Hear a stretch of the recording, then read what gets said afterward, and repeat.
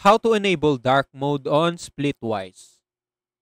Hello, welcome to our channel. In this tutorial, I will teach you how to enable dark mode on Splitwise. So please watch till the end to properly understand the tutorial. And if you guys are wondering, you can download Splitwise on Google Play Store and App Store, or you can visit their website using the link down there in the video description below. So without further ado, let's get started. So as you can see right here, I'm on my Splitwise dashboard, and if I go to my account settings right here on the bottom part, as you can see, there is actually no options to enable the dark mode on Splitwise application.